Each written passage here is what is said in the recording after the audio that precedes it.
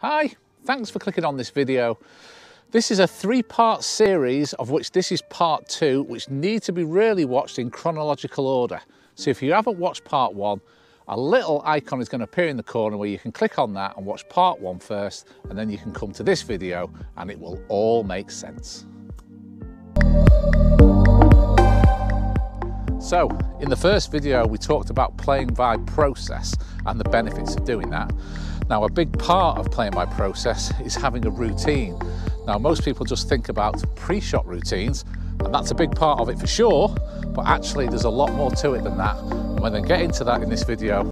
Why is routine so important? Well, routine brings familiarity and comfort from doing the same things all the time, which is especially useful when you start to feel nervous. Playing golf, just practicing like today, then I make sure that I go through the exact same pre-shot routine, which we'll get into a little bit later. But on competition day, there's also other types of routine that you need to do, on which I do, which is I arrive at the same time, you know, an hour before my tee off every single time, regardless of whether I'm teeing off first thing in the morning or last thing in the afternoon. I get here an hour before, I go onto the practice range that we've got here at Pleasanton.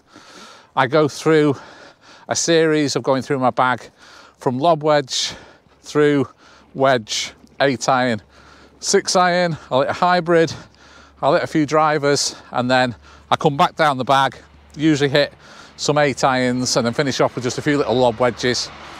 I then go to the practice chipping green. I just hit a few nice little chip shots just to get that nice feeling of the chips being struck nicely.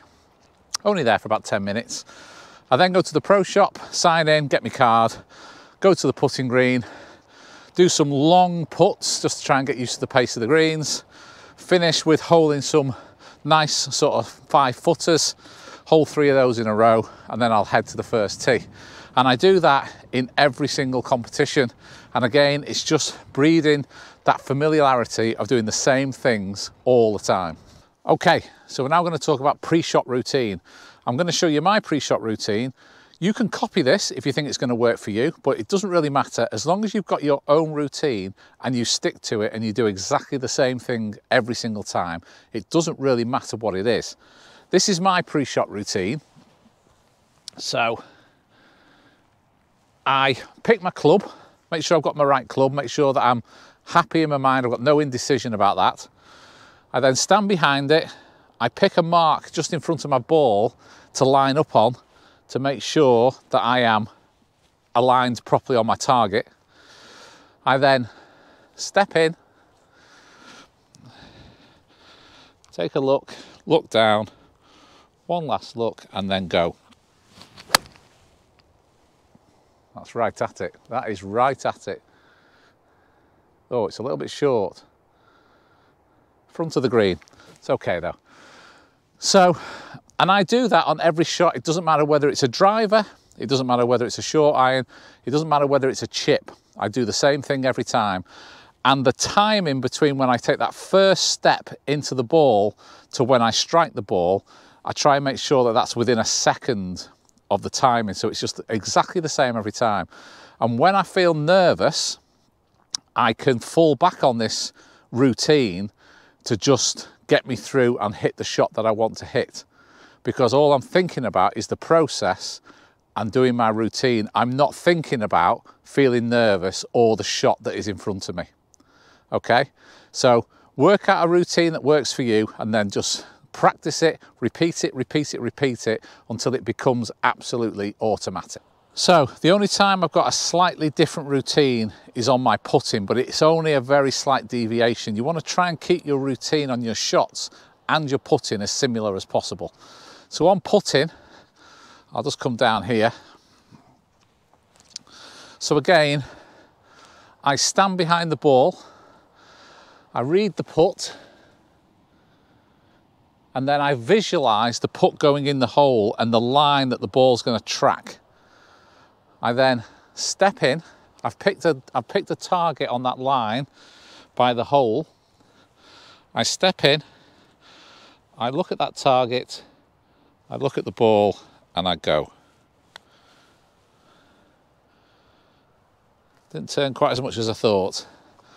And I do the same thing on every putt. Read the putt, visualise the line.